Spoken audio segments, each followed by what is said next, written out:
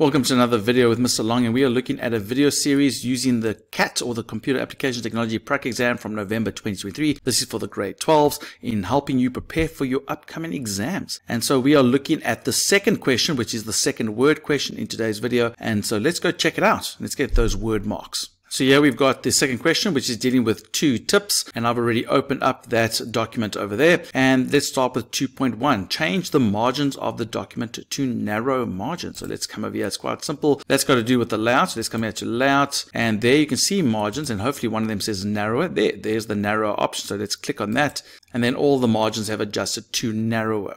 Quick and easy 1 mark. Add a 3-point border on the left and right side of the first page only. So we want a page border. Let's come here to design, and there you can see our page borders. So we're going to click on page borders. And so what exactly do they want? They want a 3-point border on the left and right side of the first page only. So we want a 3-point. So let's first select a 3-point. So let's go to 3-point on the left and the right side. So we're not going to select everything. We're just going to select this to put on the left side and that to put on the right side. And we don't want it on the whole document, but we only want the first page only. So let's select that option by clicking that. There we go. You can see over there, there is our border. There's nothing at the top, there's nothing at the bottom, and it's just going all the way through to the bottom. There we go. And it's not on the other pages. Okay, so that's great.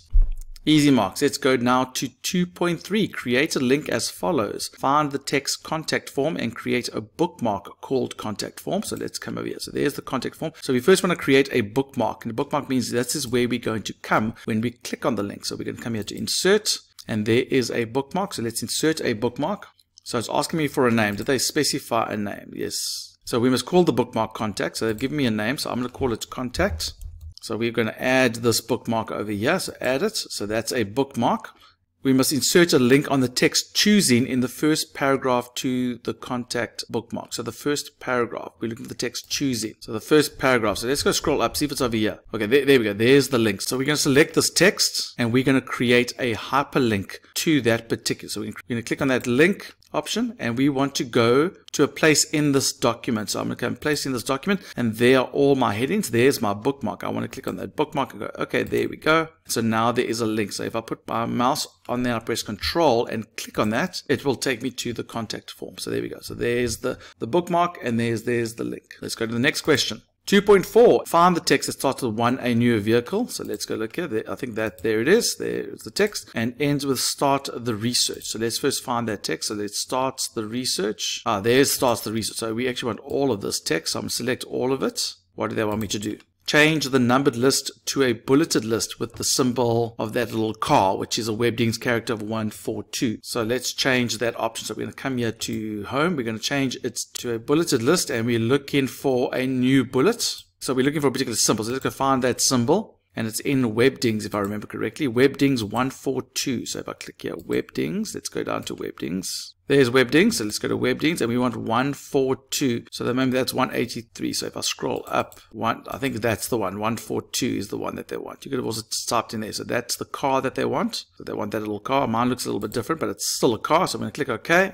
And we're going to click OK, and you'll see that just those ones have changed to the bulleted list of cars. Okay, so there's the 2 marks. Easy. Then 2.5, let's edit the controls of the contact form. So let's go down to this contact form over here. We're going to edit these controls. Let's see the first thing. Find the text form field next to the surname and apply a word processing feature to the text field so that it appears as the rest of the form fields. So you'll notice that that one is very different to that one. So let's just have a look here. So there you can see there's a tab on these ones, where these ones don't have a tab. So we can do that in multiple ways. We can go and manually put in a left indent tab over there and then just tab it, or we can just click in here and we can copy the format of this and then click in front of it, and it will create it so that it's the exact same thing. So that's what I'm going to do. So now we have a left tab stop, so that's where we want it to be. Then 2.5.2, change the text form field next to name to display the data in capital letters. So next to name, when you doubt with these, you just right click on them, right click,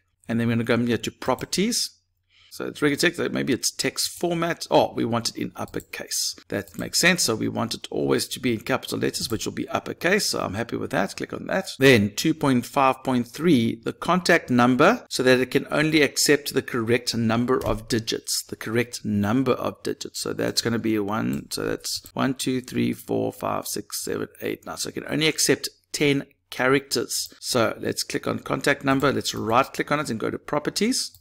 And the maximum length mustn't be unlimited. The maximum length must be 10. So we don't want them to go more than 10 characters. So there we go. So that's the maximum length. Okay, as for that. So they're referring to the number of characters. I'm assuming they're talking about the maximum length.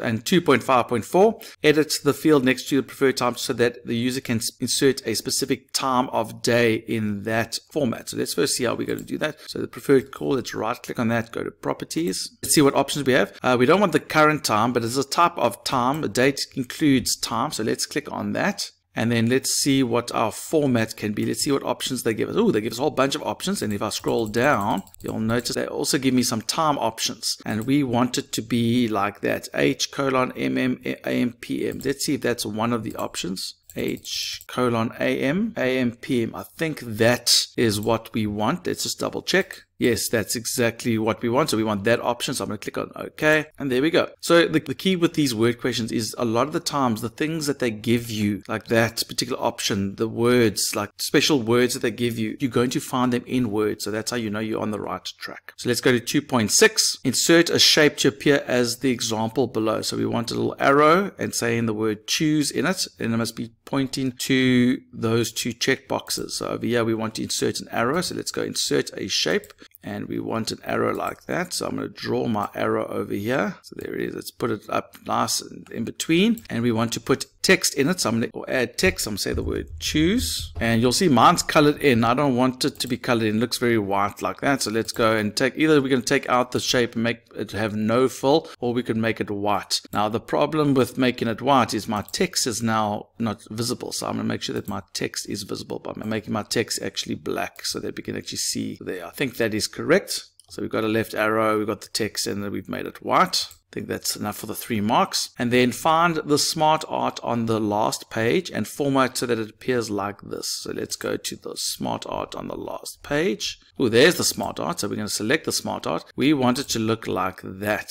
Note the 3D cartoon style was applied. So that's the option that we want. So let's go and we want to change. So we've got the smart art design over here. And so we can actually change the layout. So if I come and select the layouts, so if you see the arrow, let's see over here, if we come over here to the options, I think that is the closest looking one. So I'm going to click on that option. So that's the one thing. And the style, I think they gave us a clue that the style was 3D cartoon. So if we come here to style, there's the 3D ones. Which one's the cartoon? I think that one's the cartoon. That's the cartoon one. So there's the cartoon style added. Okay, so there we go. So let's look at what else. Pick a vehicle is first, but our pick a vehicle's on that end. So we actually want this to invert. And I think that's the right to left option. So let's change that. So there we go. It's in the right order now. So let's go pick a vehicle, research, finance. Ooh, insurance installment. There's no negotiate. So you'll notice that there's no negotiate over here. So we need to actually insert a shape in between here. So actually over here, we're going to add a shape. Now you'll notice I've added, and it should, if you look over here, it should be between finance and insurance. So I've got this blank over here. So I'm actually going to move this up a bit so that it's between the two, and we need to add text to it. So I'm going to right click on it. Let's edit the text, and we want this to say negotiate. Negotiate. So there we go. If I click away, there we go. I think that's correct. Let's have a look. Pick a vehicle to installment, negotiate in the middle. It's phrased in that way, and it looks like it's the right style. There we go. I think that's enough for the different marks. How many marks? It should be about 4 marks. There we go. 4 marks. There we go. I think that's it. And that's it. That's the word question done. So we can save this. We are done with the word question. Hope you got that all done correctly. Now we can move on to question 3, which will probably be the Excel part. Please remember to check the video description for links to the data files as well as the other videos in this video series. Make sure that you subscribe to our channel. It will really help us to support the channel, and follow us on TikTok at Mr. Long Education as well. And remember, don't do it the long way, do it the Mr. Long way.